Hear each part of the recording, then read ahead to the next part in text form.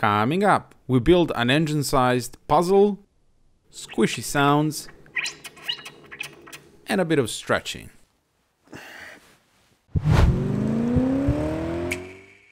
Gentlemen and 3 ladies that are watching, welcome to Project Frankfurt, the E92 M3, a complete engine rebuild.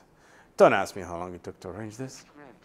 Laying in front of you on this giant carbon fiber towel is the entirety of one of the most amazing creations spawned by BMW Motorsport division in the mid-2000s. The naturally aspirated 8400 screaming RPMs out of this 4-liter V8 engine codenamed S65B40. And in this video, we are going to assemble it completely, bolt by bolt, together.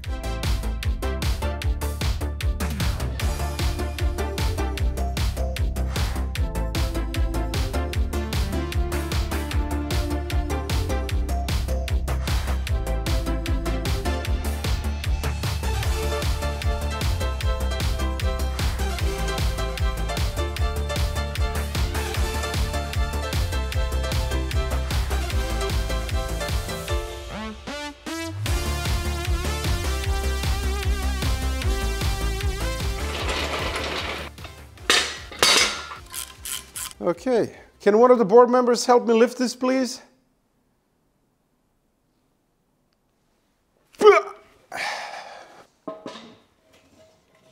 And now you're getting up. Focus on the cocaine, it's fine. I think Mutzi would love this blanket. We are kicking off with piston oil spraying nozzles, aka piston squirters. I've thoroughly cleaned the block once again and used compressed air to blow out all of the oil passages.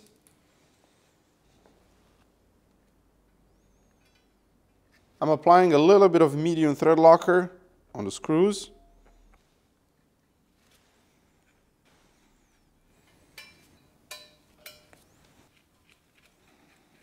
These are M5 8.8 grade screws and the torque for them is 6 Nm.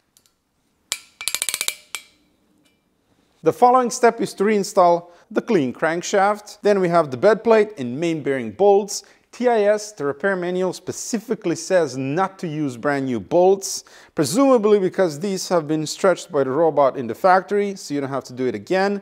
For the main bearings, we're going with King Race bearings. This is their P-Max Black series. So first, we're going to install everything dry, use the plastic gauge to check the clearance, disassemble everything, get the reading, and if everything is okay, then we can do the final installation with the assembly lube. Cleanliness is of the utmost importance here. I made sure that the resonance of the main bearings is clean, and now we can pop them in. There is a notch on the bearing that we need to line up with the cutout in the block.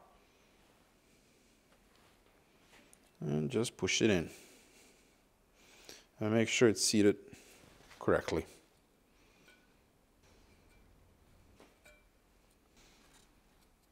And now we can gingerly pop the crankshaft in very carefully.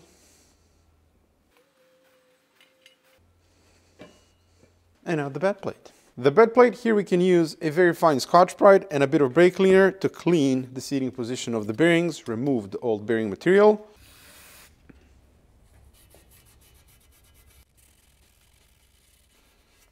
Clean it well.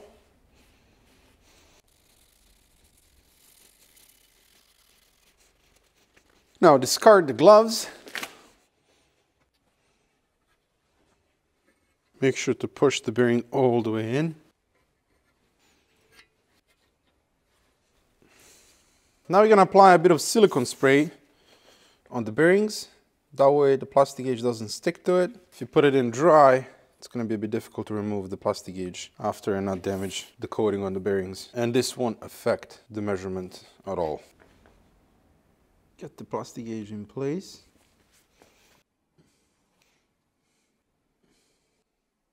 Okay, that's the plastic gauge in place. Careful with the bed plate. It's heavy. The repair manual says that the threads must be clean and oiled, so I'm going to use fogging oil for men.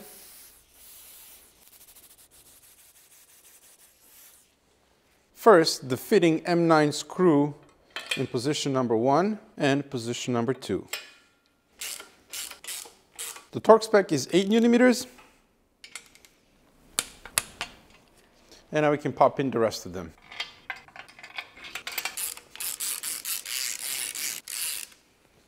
And now torque the rest of them to 8 Nm in 1:8 sequence.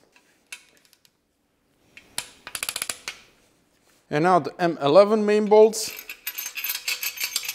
We can use the electric ratchet to slowly drive them in. The torque is 30 Nm and we are going in 1:10 sequence. I should also mention that I had my Hazard torque wrenches recalibrated by Hazard recently and they're all within spec.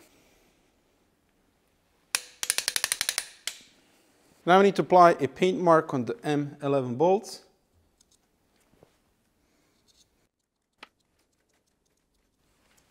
And now we're going to torque them 130 degrees in 1:10 sequence.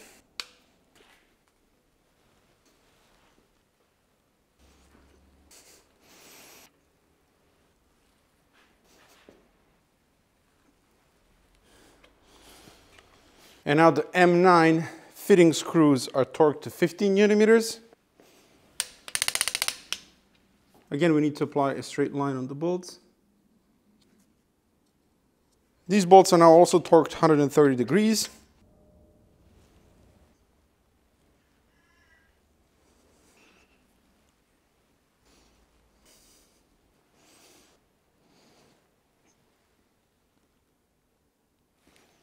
And now the smaller main bearing bolts, also lubed up with oil. And now we have 4 bolts here. These are middle length and 2 short ones in the front. Drive them in. This is T45. Start them by hand always first.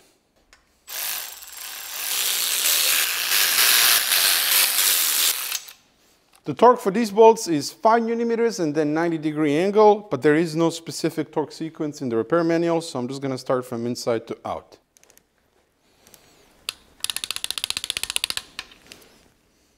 And now 90-degree angle.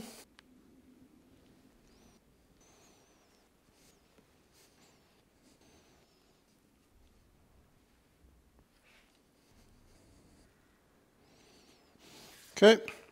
Smaller ones are torqued to 5 Nm and then 60-degree angle.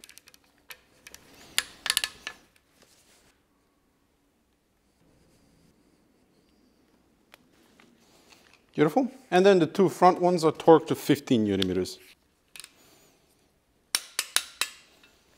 And that's it. That's the entire procedure. Now we need to release all of the screws in a specific sequence. So we're starting with the M9 fitting screws from 1 to 10. And now the M11 bolts, also from 1 to 10.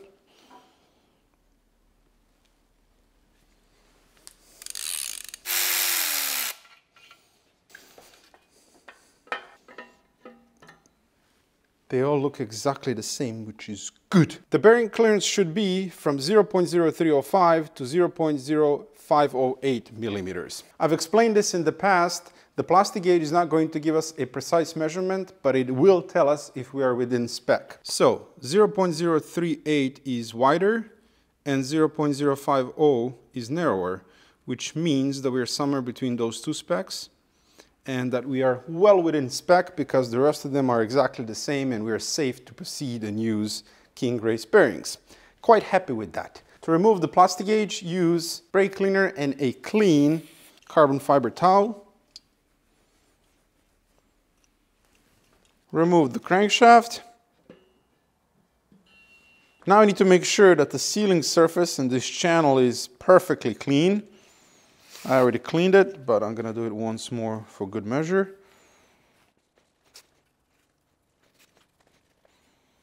Brand new gasket.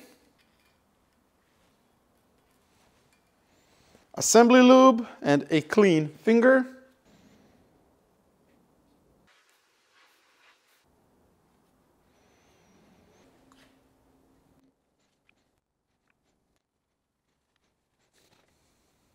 Crankshaft going back in for the final time. You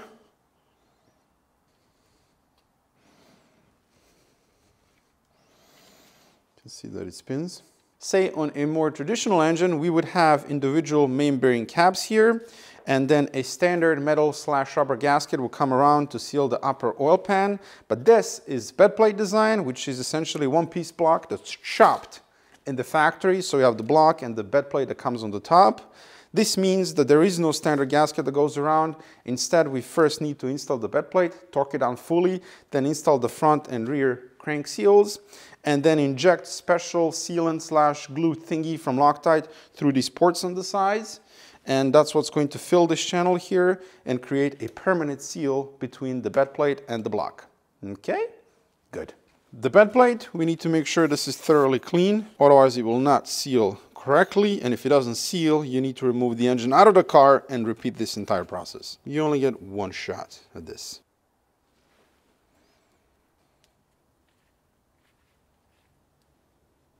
The exact same installation process as before.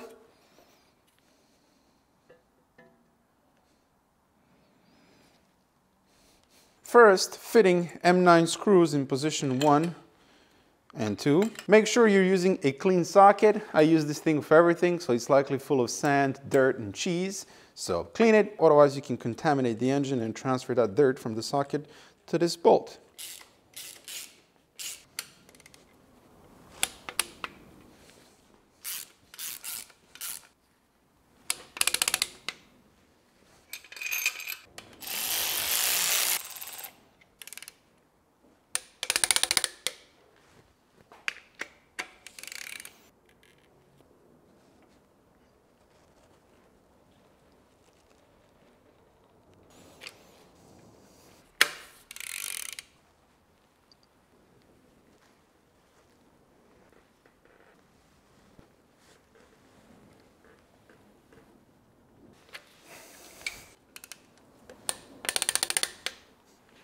Draw a line.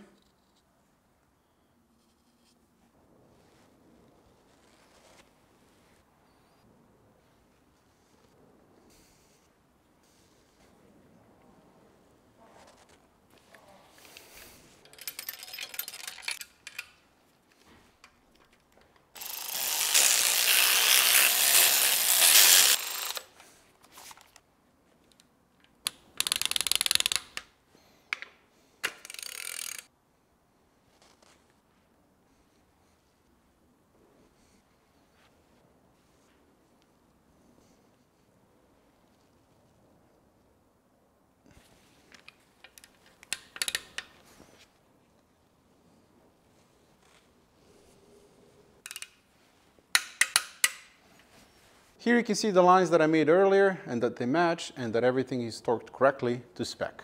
And now the crankshaft must turn smoothly without any resistance, which it does. And that's the crankshaft reinstallation done. Next up, the front and rear main seal, the gear for the oil pump drive, and the timing chain kit. This is the kit that was sent to me by Ivis or Evis, and this is the OE part. In other words, the exact same part you get when you buy it directly from the dealer. And if you don't believe me, here's a direct comparison between the old original part that came out of this engine and the new one. You can see that it says on there Evis, so no difference whatsoever, except this is a lot cheaper when you buy it from them versus the dealer. They have timing chain kits for various engines like N62, M73 and so on. Link is in the description, so feel free to check them out. First, the timing chains.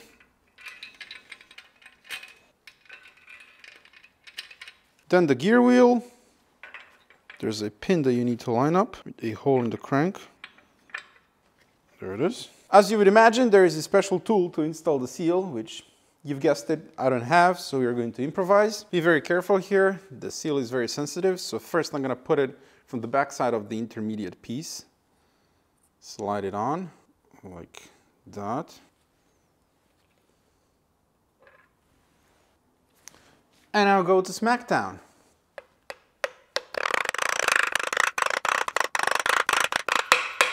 It's starting to go in.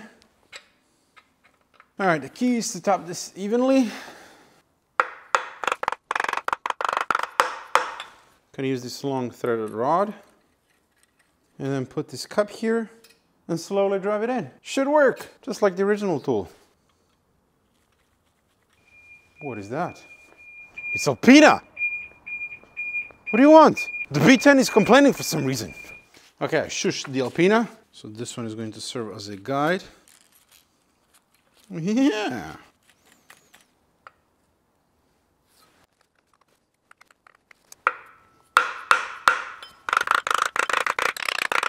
So this seal needs to sit flush with the inner lip, not the outer one. Now we can install this screw fully. This is an M6 screw and the torque spec is 10 Nm. Now I can measure all around and make sure that the seal is seated properly. Beautiful. And that's the front crank seal installed. To do the rear main seal, I need to take the engine off the stand, which is tricky at this point because this is quite heavy. Let's see how we're gonna do that. Ideally, I want to put it on the table, but I don't know if I can. All right, I'm gonna break my back and you watch.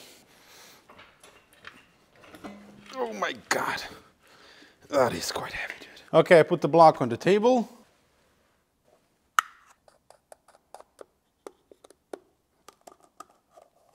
Be very careful not to damage the seal.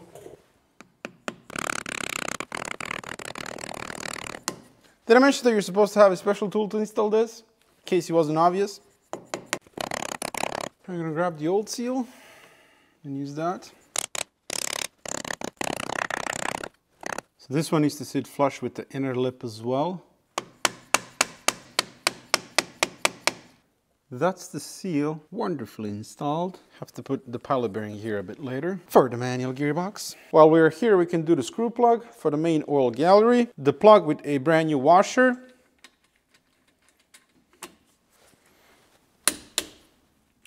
okay.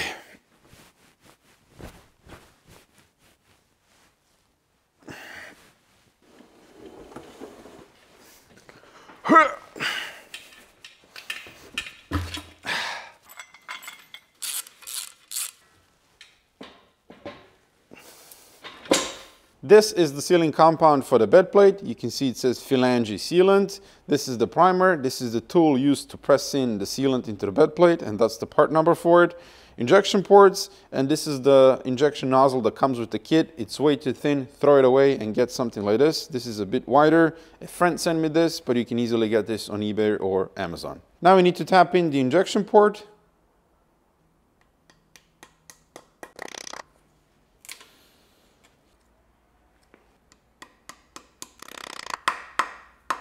Once we start injecting the sealant and the channels are full, it'll start oozing out through these two vent holes here. Same on the back for the rear main seal. Then we need to use the primer, which is going to harden the sealant because this particular sealant is anaerobic, which means it cures in absence of air. So that means we need to seal it here, here, on the back and the injection ports, and then it's going to cure within the channel. Per Loctite instructions, we are going to apply a bit of primer now here. And then on the back as well. Never done this before, so let's see how it goes. All right, it's coming out. Okay, so let's start injecting. So you gotta do this slowly. Nope, this is just coming out on the outside. So I'm gonna ditch this and try without the injection nozzle.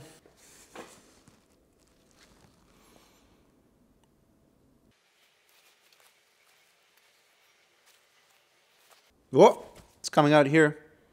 So stop, and let's get the primer. Oh, it's starting to come out on the back as well. So I'm gonna start injecting a little bit more, just a tiny bit more. Okay, it's coming out on the back as well. Apply primer there as well. This better works. Apply it on the ejection port here. Now we gotta do the other side and hope that I have enough sealant left in the tube. So yeah, don't use the injection nozzles, just put this directly onto the injection port and start injecting. Oh, there it is. It's coming out on the front. How about the back? And the back as well. Fantastic. You see it oozing out. Primer. And that's done. This wasn't too bad. Says he, hoping this actually worked, because if it didn't, I'm gonna have to take this engine apart again. Moving on with the bottom end, we have Mahle Motorsport higher compression forged pistons that come with new wrist pins, piston rings and circlips. Then stock connecting rods, there's nothing wrong with them, and this engine is going to remain NA, naturally aspirated. And then for the rod bearings, we have BE bearings and ARP rod bolts. BE bearings are, in my opinion, the best rod bearings you can get for the S65 and S85 engines. That's what I have in Project Raleigh, my E60 M5 for the last 30,000 kilometers. Number one, they're made by Clevite, Mahle, which is the same manufacturer that makes original rod bearings, so you know that the quality is on point. Number two, and this is the most important part, they're made to a custom BE bearing specification, and they offer more clearance compared to the stock ones that offer too little clearance, which is leading to premature bearing wear and eventually to an engine failure. One of the reasons why these engines suffer from rod bearing failures. Number three, each bearing is individually measured by hand by BE bearings and then sorted lower and top. The only bearings on the market that are manually sorted like that. And if you're just doing the rod bearing service and the crank is in good condition, you don't even have to plastic gauge them. You can just plop them in and torque the rod bolts to spec. And number four, this is their latest version 2 that's part of the new F bearing design that now has silver oxide coating and can handle 30% more load than before. We're going to start by prepping the connecting rods. These are fracture split connecting rods, and each connecting rod and the rod cap are stamped on the side because they're unique. You can't mix and match here, so make sure to pay attention to that. Grab a fine Scotch-Brite, bit of brake cleaner, and clean the bearing seating surface. This will remove all the bearing material, and it's important to do this. Now I'm going to go rinse this out with brake cleaner and blow it out with compressed air, and repeat this with the rest of them. Before we proceed, it's important to learn how cylinders are numbered and which bank is which. Looking from the front of the engine, the left side, that's bank 1, and this is bank 2. Cylinders 1 to 4, cylinders 5 to 8. The orientation of how the pistons and connecting rods are installed and connected is very important. The pistons have an arrow on them, and this arrow points towards the front of the engine. I put an additional one so it's easier to see. This is bank 2, bank 1, and the connecting rods on bank 2, these two notches here need to point up, and the piston connects like that with the wrist pin. And on bank 1, those two notches are on the back, and the piston connects like that. The installation of the circlip for the wrist pin is a bit tricky if you don't have the correct tools, and I don't. So I'm going to use this plastic wedge and my fingers and plop it in. So basically you want to start one end in the groove and then just keep pushing the circlip. And it is also very important to wear eye protection here, because if this thing pops out, it will take your eye out. There it is. And if you make a scratch here, it does not matter. This is dry phosphate film, and it's just for the first startup of the car. So don't worry about that. I just looked up Mahle Motorsport instructions regarding this. Clean the wrist pin, lube it up, the piston as well, and the connecting rod.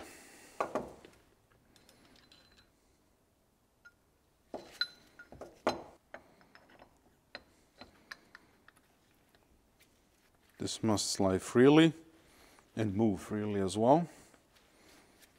The second circlip. There it is. Just need to repeat this process with the rest of the pistons. And this is how the orientation looks like from this angle. Bank 1, the arrow goes towards the front of the engine, and the two notches are facing towards the rear of the engine. Bank 2, arrow goes towards the front of the engine, as well as the two notches. Now we're going to check the piston ring gap. Lube up the top of the cylinder, grab the first piston ring, lube it up as well, and gently pop it in. Now grab the piston and push in the piston ring evenly 25 millimeters into the cylinder. I made a mark on the piston here.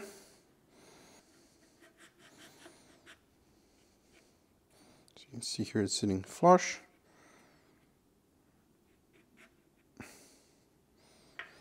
This is 0.20, fits easily. 0.25 fits as well, and 0.30 does not fit. So the gap is 0.25 millimeters, and that's within spec. Take it out. Now grab the second one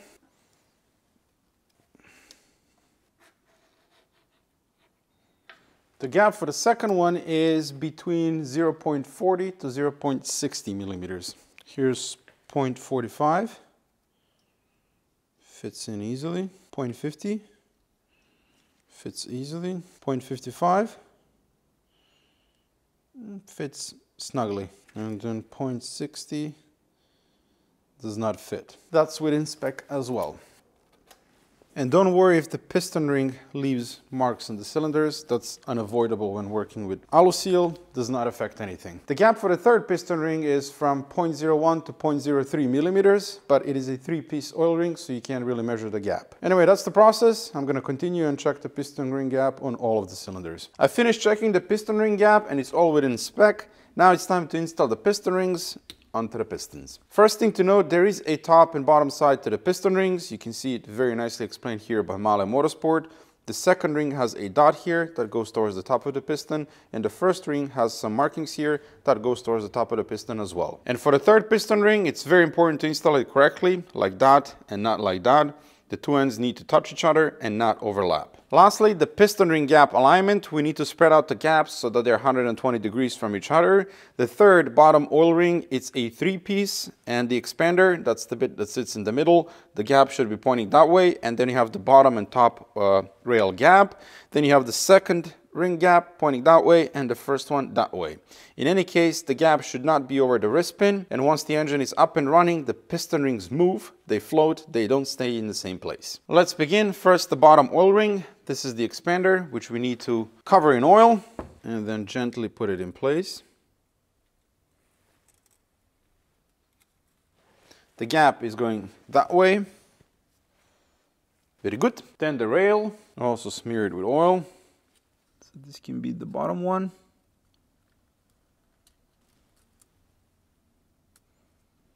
Okay, that gap is going over there. You can take a thin screwdriver and just move it. And then the top rail.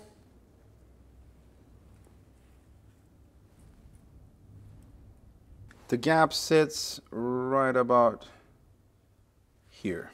And then for the second and first ring, we are using this special tool to safely open up the ring and slide it over the piston into the groove. Lube it up. Again, pay attention to the orientation. This dot must point up.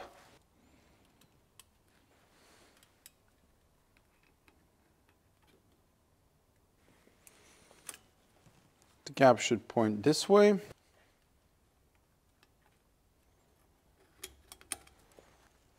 And this gap should be positioned there. And that's the piston rings installed. Rinse and repeat with the rest of them.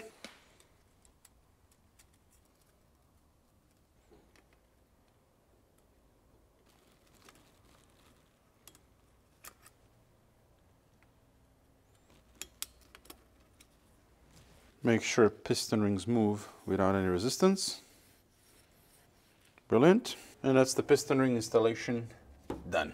Time to install the rod bearings. Make sure that this is clean and free of oil. The lower one goes into the rod cap and the top one goes into the rod. Same as with the main bearings, so line up the notch with the cutout in the cap and then push it in, making sure it's sitting flush. Like that. And these marks here, that's from the measuring tool that BE Bearing is using, and nothing to worry about. And continue this process with the rest of them. That's the rod bearings done. Rod bolts. These are BE Bearings ARP bolts, not a standard ARP bolts, also made to BE Bearing specification. And this is the fastener assembly lube from ARP. We are applying the lube on the threads of the bolt.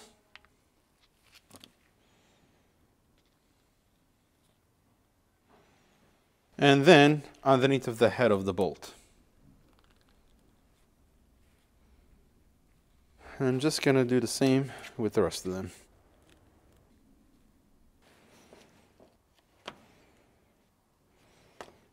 Now throw away the gloves. Do not transfer this over to the rod bearings. Now I can start planting the pistons. Apply more oil on the wrist pin. And then of course, more oil onto the piston rings. and the piston skirts. So make sure once again that the gaps are turned correctly. Also a bit of fogging oil from men to seep through absolutely everywhere. Piston compression tool, oil it up as well. Pop it over and then tighten it.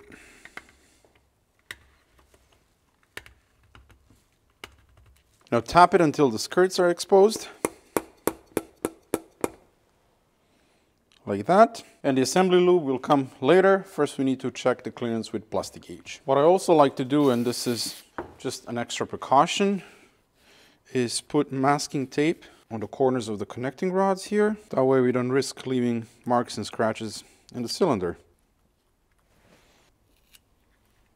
And that's ready to be installed. Lube up the cylinder with clean gloves, of course.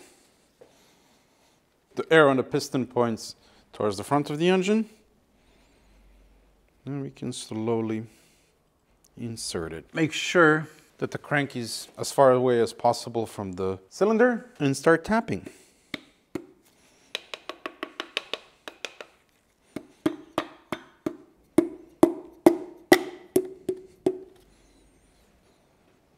It's one in. Now I need to flip over the block. Now you can remove the masking tape. The crankshaft is clean and now we can carefully pull up the rod. Be very careful not to scratch the crank.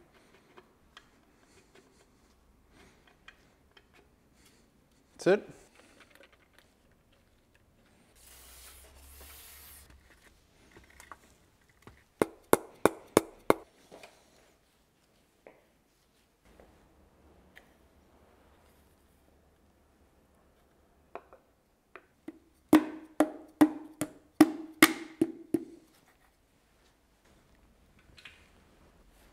And when turning the engine over, be very careful where the connecting rod is and in which direction you're turning the engine on the engine stand, because if you do it the opposite way, the connecting rod can actually smack the crank.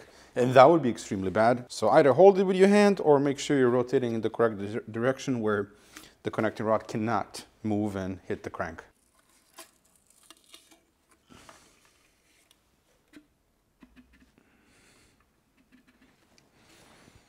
Plastic gauge.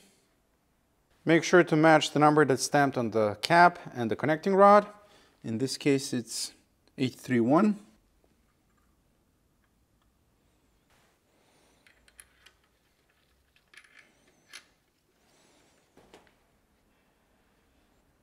Apply silicone spray on the rod bearing.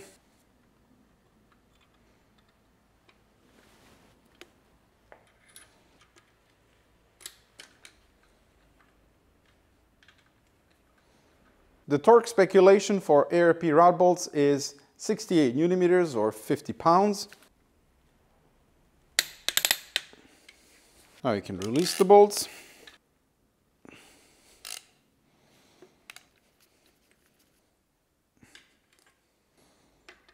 That looks identical. The nominal rod bearing clearance for the stock rod bearings is 0.0381 millimeters, and for the BE bearings, nominal rod bearing clearance is 0.0681 millimeters. And here, if we first try 0.050, no, more clearance than that, 0.063, that's pretty much bang on the money. Definitely not as high as 0.076. And then this one is exactly the same. Again, we can't get a precise measurement with plastic gauge. It'll just tell us that we are pretty much in the ballpark, and BE bearings is saying 0.068 and here we are getting around 0.063. So that is bang on the money. So exactly as BE bearings is claiming, more clearance than stock, which means that more oil can flow around the crankshaft, which is especially important with 10W60 oil, which is as thick as it gets. Now lower the connecting rod so we can apply assembly lube. Remove the plastic gauge. A very clean finger, assembly lube, and lube it up.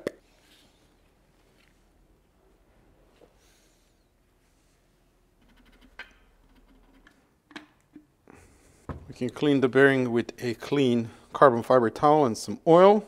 Bit of Foggylicious oil for men for the crankshaft. Assembly lube applied on the lower bearing as well. And again, match the numbers on the side. Rod bolts.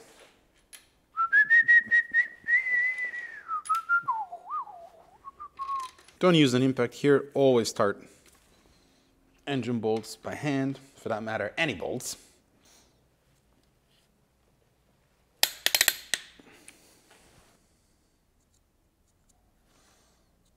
Dump a bit more oil into the cylinders. And now we can turn over the rotisserie chicken and it should spin smoothly without any resistance. Which it does. Beautiful piston dance.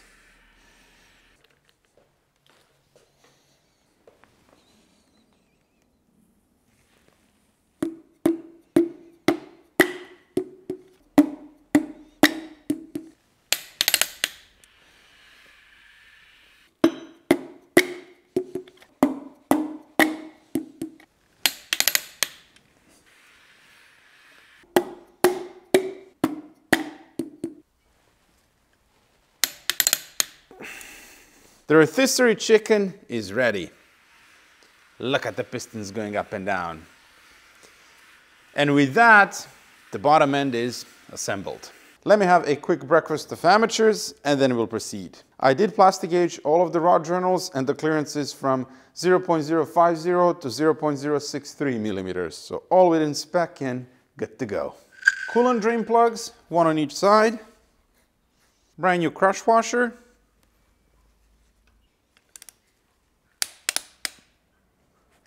Before we proceed with the cylinder head, first we need to pop in a couple of parts here. Here lives a non-return valve on both banks. Here's a brand new one. I've covered it in oil. And then a spacer. Then we have new dowels here and here.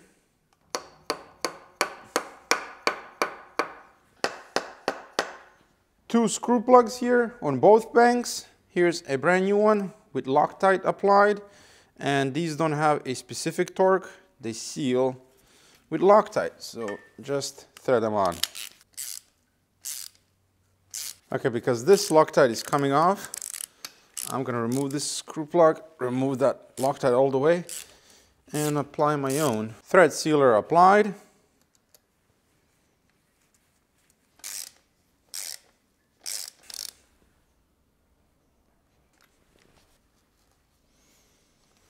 And copy paste on bank 2.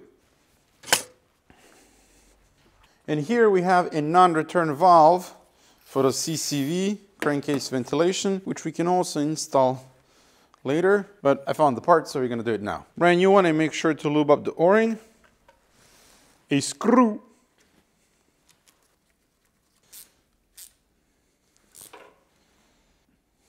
Gonna put a piece of tape over it and close it off.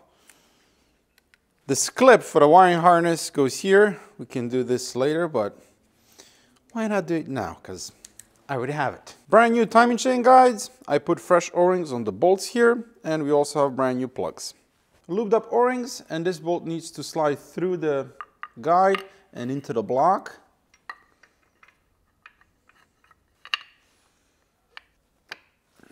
Now I can grab the chain. Beautiful. For this bolt here, we're using a special tool from the timing tool kit.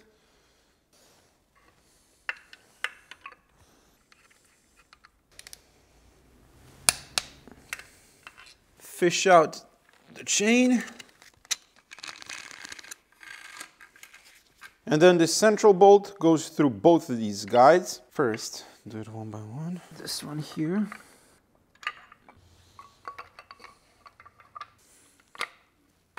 There it is. New plugs. Brand new OE head gaskets. Clean the surface.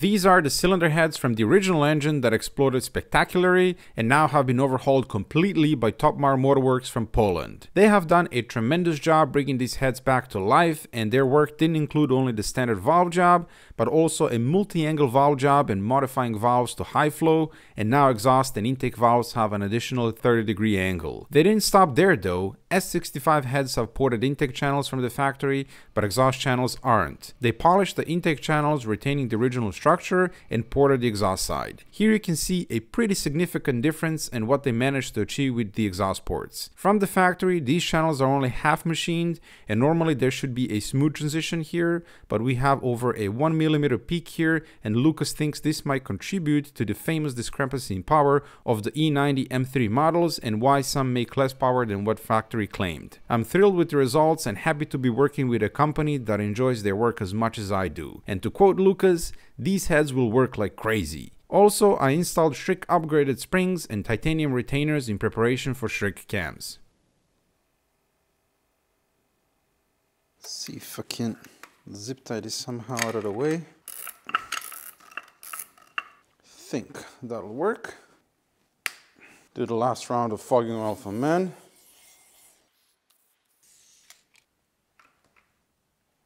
Bank one cylinder head.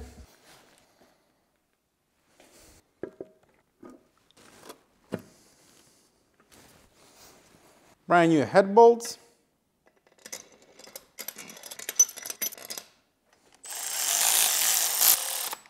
The torque spec for the head bolts is 40 Newton meters and then 90-degree angle twice, and we are torquing from inside to out in a 1 to 10 sequence.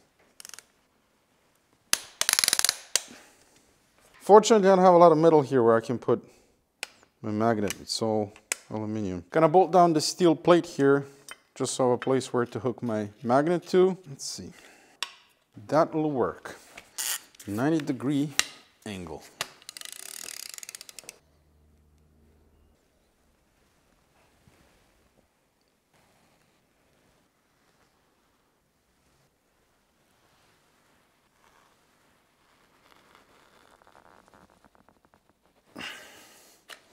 That's the first round done. Second round.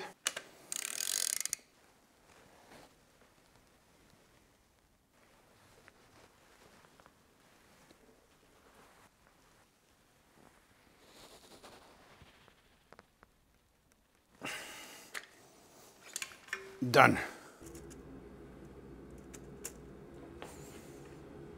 Bye-bye cylinders.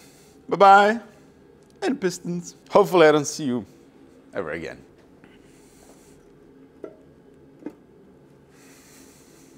Smooth. I don't know if I mentioned it before, but the head bolts are lubed up with oil per the repair manual, and they also come brand new, slightly coated with oil. Number one.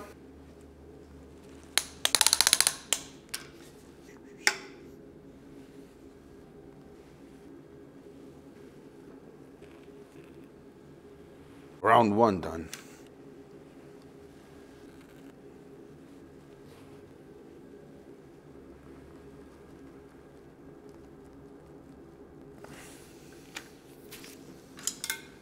Finito. Then we have two small M6 screws in the front on both sides. A bolt for the timing chain guide. And another one here.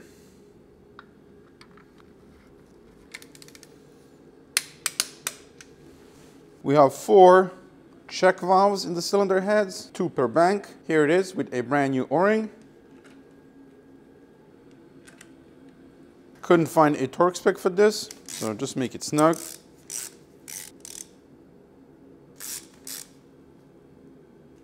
And then on the sides here, hydraulic lifters, which I've cleaned, and now we're gonna dump them into some fresh oil and install them. But fun fact, I checked with the dealer and these are completely out of stock. You can't buy them brand new anymore. Not sure what's going on and if they're going to restock them, but thankfully the old ones are in perfect condition and we are good to reuse them. Oil.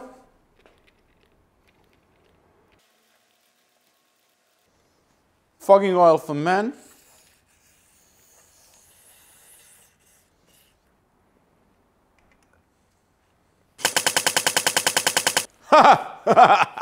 The camshafts, these are the stock camshafts from the original blown up engine, and they're in perfect condition.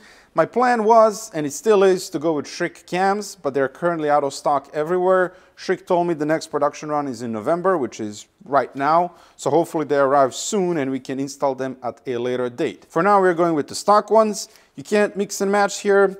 Every cap and every cam is labeled from the factory. You can see here it says A1, E1, 1 stands for Bank 1, here it says 2, Bank 2. A stands for Auslass in German, which is outlet, and then E stands for Einlass, inlet in Deutsch. So as we would say in Germany, vamonos! First we're going to set the engine 10 degrees before TDC.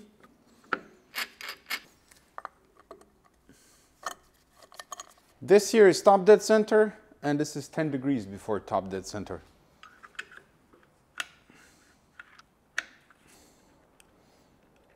Cover the cam in fogging oil for men. Pop the cam in. Per the repair manual, the lobes on cylinder number 1 and 3 need to point upwards at an angle like this. The locks here need to be locked and point upwards like that. More oil. Now we can get the caps on. E1 goes in cylinder number 1 and air is pointing towards the front of the engine. Then E2. Slowly do them up in a crisscross pattern.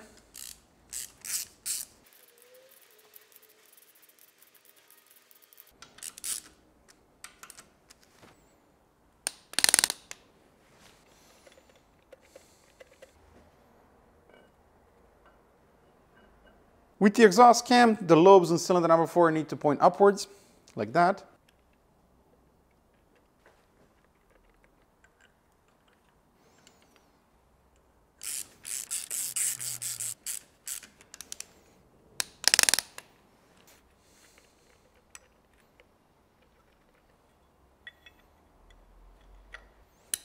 A, E, also 13 millimeters. And it's copy paste on the other side.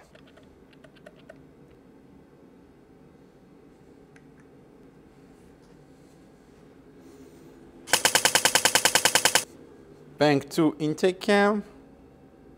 Lobes in cylinder number 6 must point up.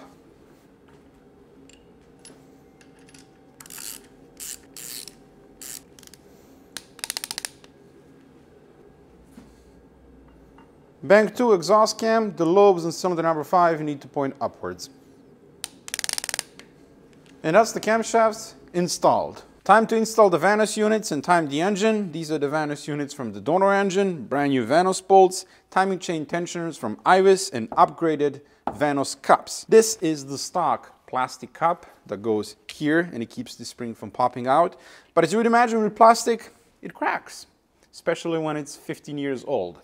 And when this breaks, it can wreak havoc in your engine, it can get jammed up in the timing chain, it can end up in your oil pump, then you lose oil pressure and your engine goes boom boom. So it's important to upgrade this stuff, and we are going with the Emporium stuff. I bought this from the States, and in my opinion this is the best solution to this problem because this is a steel cap. It goes here, the bolt goes through it, and that's it. This is never going to fatigue, crack, or come off in any shape or form. Most aftermarket solutions are pretty much the exact same design as this, just made from metal. But I've seen some horror stories where that metal clips on and then over time it fatigues, it deforms, and it comes off and it makes an even bigger mess. So be careful with what you're using out there. A lot of people won't use this option because this means you have to remove these bolts and mess with the timing of the engine.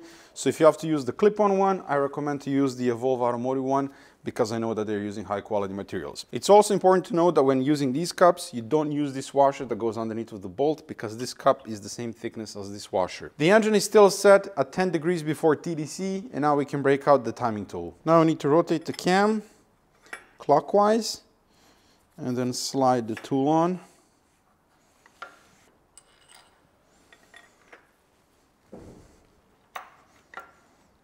Another one here.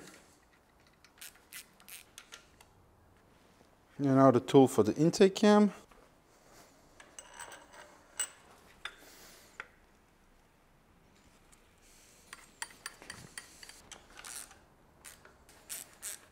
And that's the cams locked in place. Lube up the inside of the cams. Intake Vanus unit. Note that all 4 Vanus units have an O-ring on the inside, which I replaced.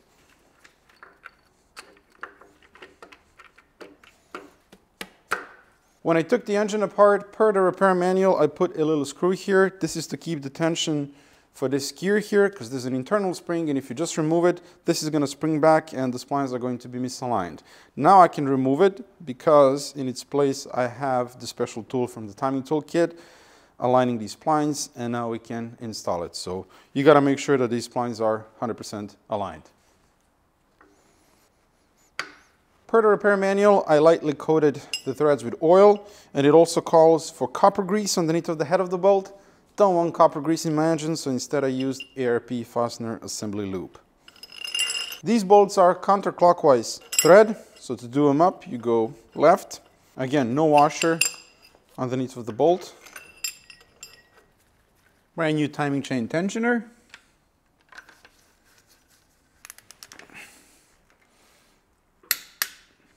Here's why pretty much everyone opts for a clip-on solution here instead of messing around with these bolts.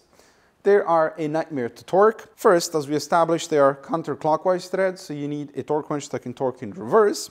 And then there's the torque procedure. I can't remember this. First 10 Newton meters, then 20 Newton meters, then 80 Newton meters, and then 200-degree angle. Then you have to loosen it, snug it up to 10 Newton meters. Do the same thing with this one, then crank the engine over to TDC, and then do that torque sequence again. Electric ratchet here.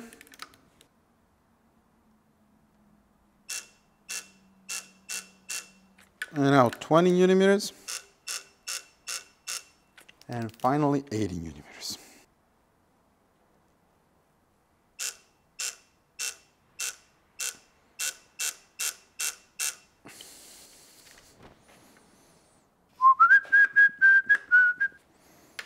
Let's see if I can do a 100-degree angle first.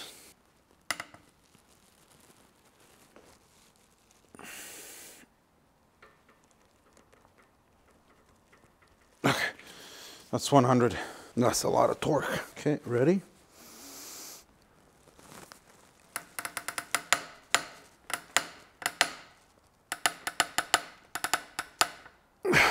$200. And I'll loosen it. And now you have to torque it to 10 Newton meters.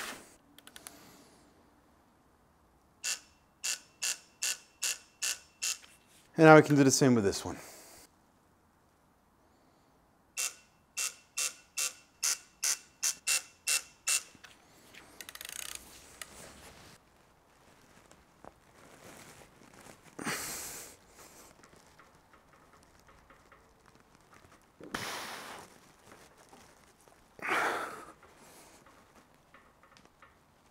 Stretch it real good.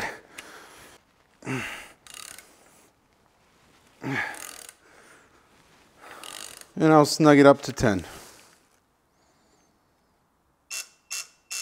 Now we can remove this tool here.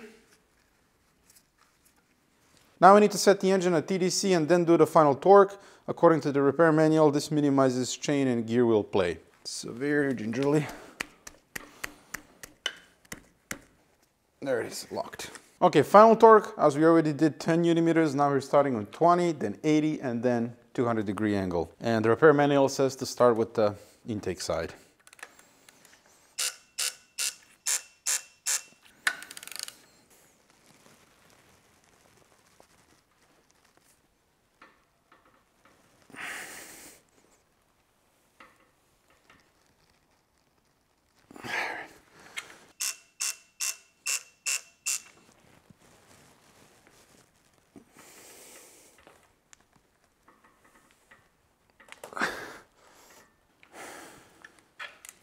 Now you can remove the tools.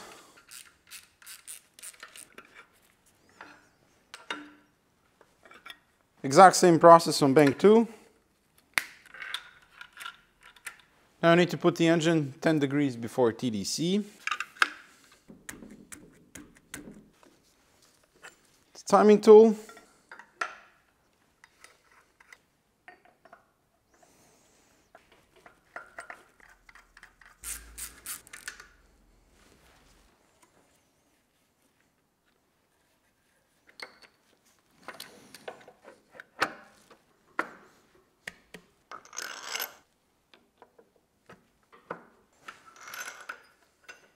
the chain tensioner.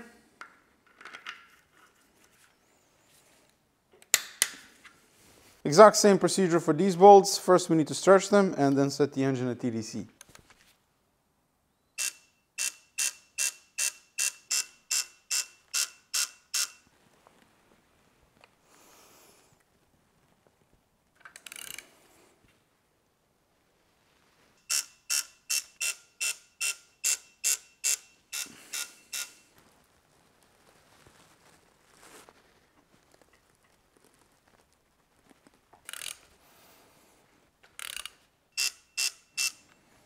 Now back to TDC.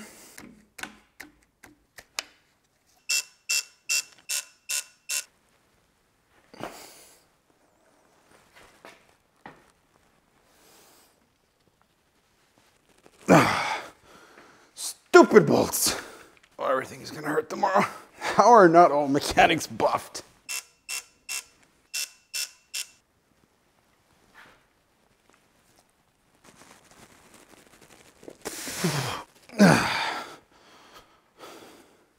Now we can remove the timing tools. Now we need to rotate the engine and then verify that the timing is set correctly. So we're going to do 2 full rotations.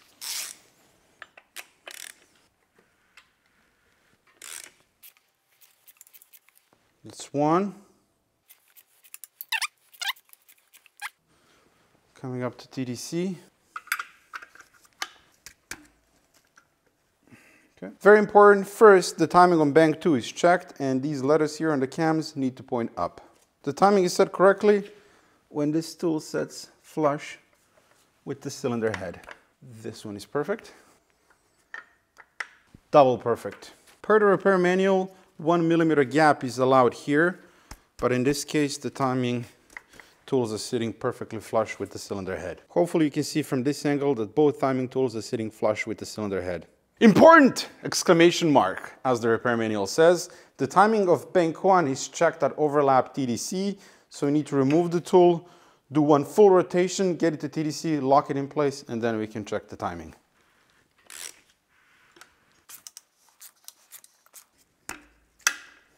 On bank 1, the markings on the cam here need to point downwards, which they are, as you can't see them, and then the cam lobes need to point downwards at an angle like this. Perfect. And double perfect. The timing of the engine is set correctly. The timing tools are sitting flush with the cylinder head on bank 1 as well. This is how the tool sits on bank 1. All right, let's take it for a spin. That snapping noise that you hear when I'm turning the engine, that's hydro valves and vanos and, you know, stuff happening.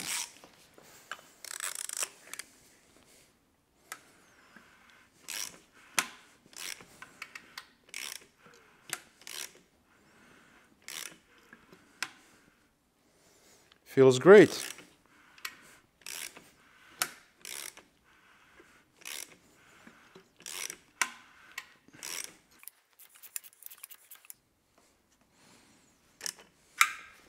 And that's the timing in time. I double checked the timing, looped up the chain and gears, everything is perfect, so we can continue. New plugs here.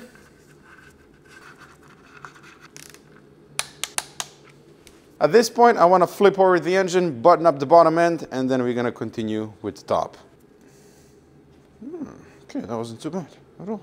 I believe we can do the oil pumps. Indeed, yes, sir. The oil pumps, this is the oil scavenging, aka return oil pump. This is the main pump, all new hardware, new chain. Everything is brand new except for this guide here, which I missed when I was ordering parts. So I'm going to reuse the old one as it looks perfectly fine, and I don't feel like waiting for a few days to get a new one. We gotta mount the guide now. Also the sprocket and the chain. And the nut we can do a bit later. Now we're gonna snug up the bolts, and then we need to set the backlash for this gear here. You can see that we can move the pump slightly, which is how you adjust the backlash for the gear here. It's very, very lightly. I'm gonna put the metal plate here for the magnet. This is the magnetic stand for the dial gauge. So that's now on and firmly in place.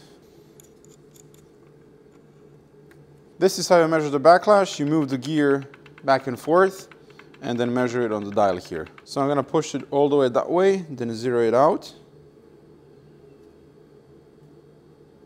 The backlash needs to be from 0.06 to 0.08 millimeters. And if you remember, before I took the engine apart, which was, I think, never apart before, I measured this backlash and it was 0.08. So I'm going to aim for that. Right now we have, we're way above spec. That's like 0.013. So now I'm going to take a rubber mallet and then just gently move the pump.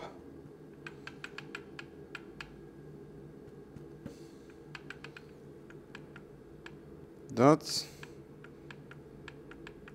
bang on the money, 0.08. I'm going to snug up the bolts now. I'm going to raise the tool and rotate the engine slightly and check it again. This is where I had problems on Project Rally, E60 M5. I would set the backlash, then rotate the engine and get a completely different reading. So let's see if I have the same issue here.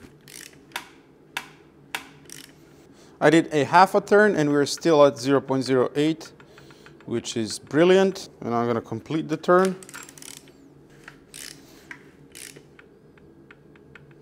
0.08. Perfect. Now I'm going to apply thread locker on the bolts, remove them one by one. The repair manual does not call for this, but the torque for this is very light and I just want to make sure that these bolts are not going to go anywhere. So medium thread locker, pop it in.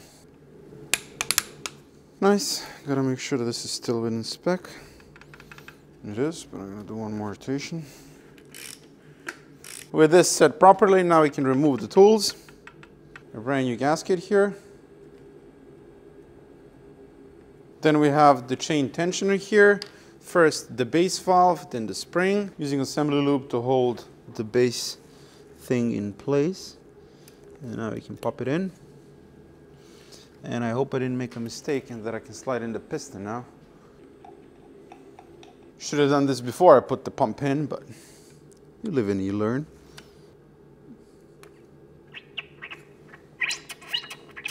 The main oil pump. There we go. Gonna do a tiny bit of thread locker here as well. The guide. No torque spec here, we're just going with good and tight. Brand new nut with thread locker. Honestly, this thread locker that I put on new bolts is shit.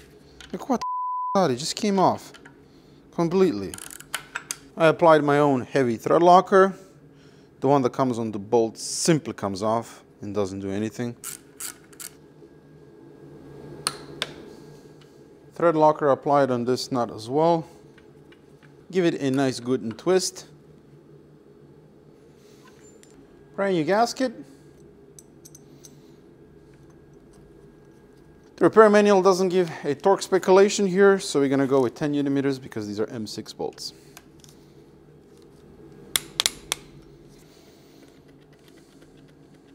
Now we have plumbing for the oil pumps with brand new O-rings on the ends. The bracket. Lube up the O-ring.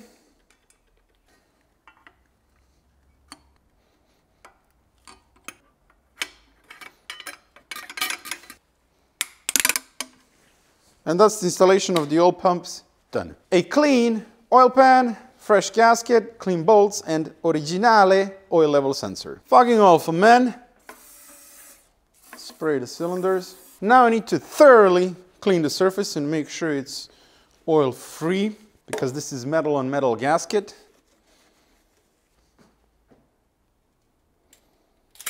All right, now I'm gonna blow out the oil pan one more time with compressed air.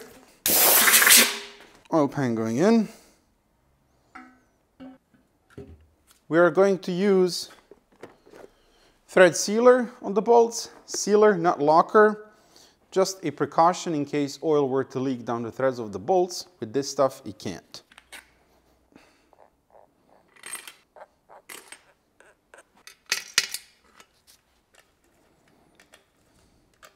Gonna very slowly drive them in. The The torque is 10 newton-meters, and I'm gonna start from inside to out.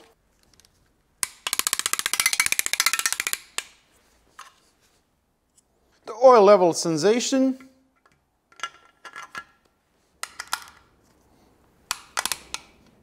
The drain plugs, 25 newton-meters. This is the one that we repaired, hence a different bolt. Flip it back over.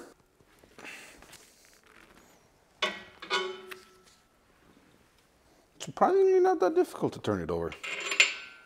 All right, let's button up the top end now. Next up, timing chain covers with fresh gaskets and Vano solenoids that I cleaned thoroughly and then installed brand new O-rings.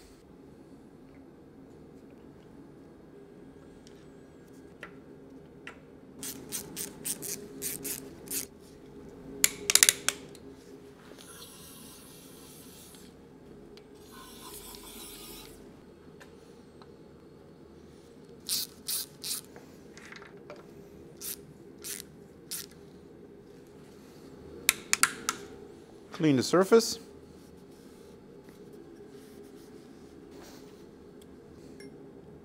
The covers are not the same. The one that has two threaded holes here goes in bank 1. The longer screws go into the corners here, and then the shorter ones here.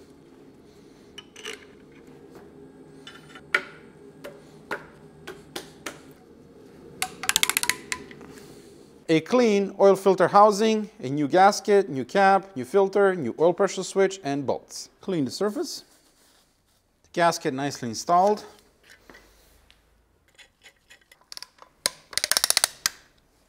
The oil pressure switch.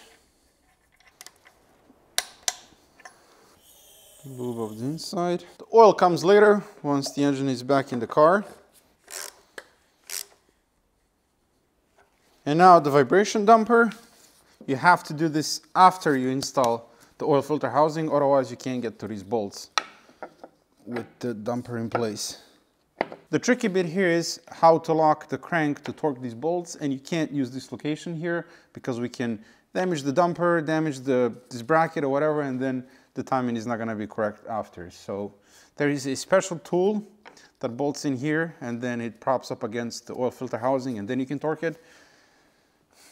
I don't have it, okay? So let me see what I can figure out. Brand new bolts. These are not reusable. They're stretch bolts. I think I have an idea. This is the crank pulley holder for the M54 engine. Unfortunately, only one hole lines up, but I think that should be enough. Let's see.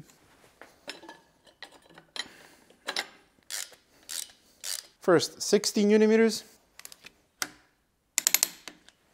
And now 40-degree angle twice.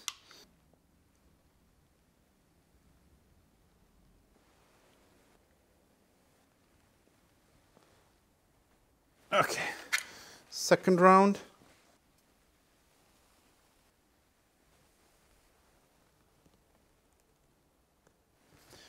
Well, slap me silly and call me Willie. The rusty pipe saved the day. The pulley. For some reason the torque spec is not listed in the repair manual, but from experience with these bolts, it's typically 22 newton-meters, so I'm gonna go with that. Next up, bomba de agua, thermostat, new O-rings and gaskets, lubed up O-ring.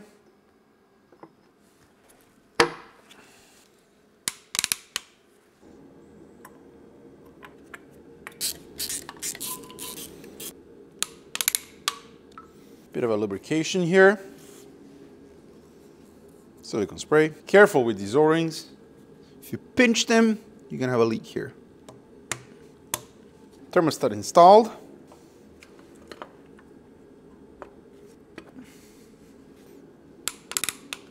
New coolant temp. Little pipe connection with a new crush washer.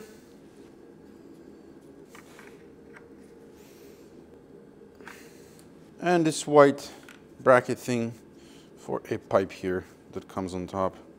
New spark plugs.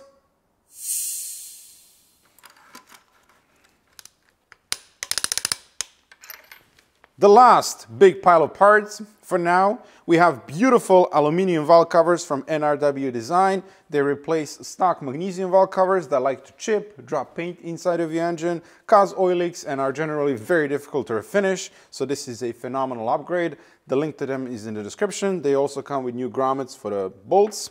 Then we have new spark plug tubes, valve cover gaskets, camshaft position sensors. When it comes to sensors and electrical stuff, you have to use either OE or original stuff. With replicas, the engine will not work properly. The ignition coils, we are going to reuse the old ones because the new ones cost, piano roll please, 209 euros each. And then there's 8 of them.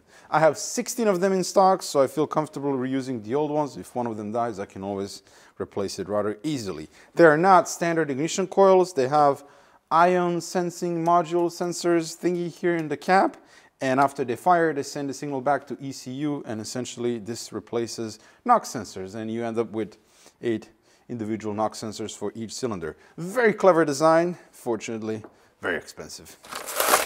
I've never seen a valve cover gasket packed like this. Give me my gasket. Make sure that's seated correctly in there. Now I need to lube up the spark plug tubes, just the ends here, lightly.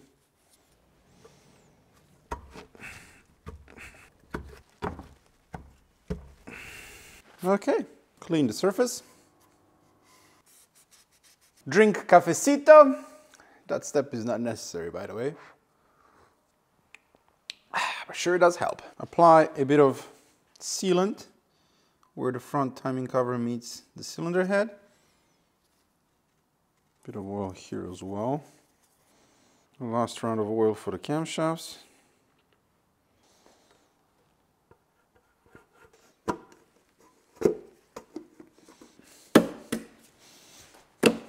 The one that has a stud and a nut goes here in the back.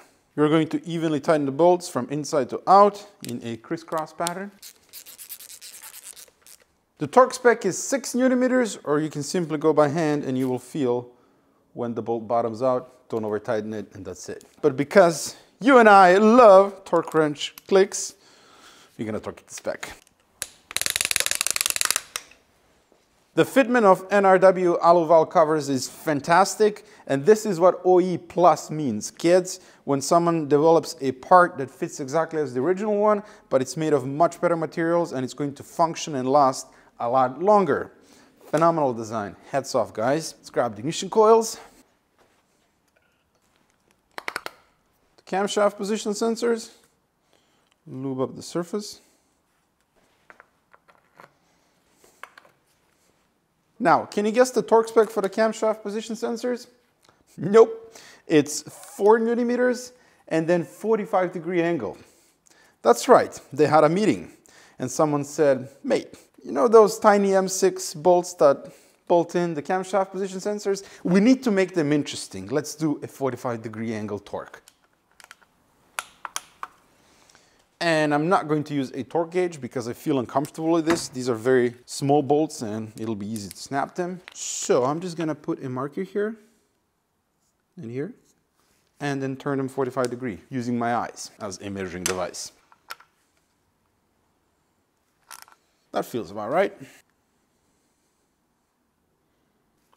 They could have simply said 10 Nm, 15 Nm, but no. No, no, no, no. And then we have these tiny nipples here.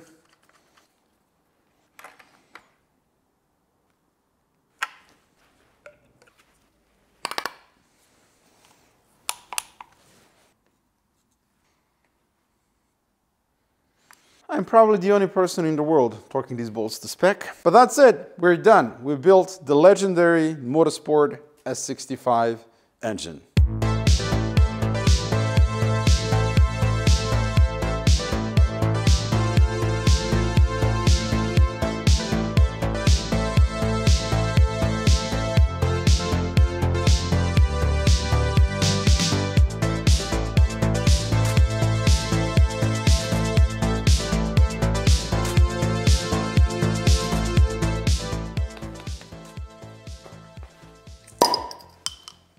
Cheers! Prost! Salud! Živeli!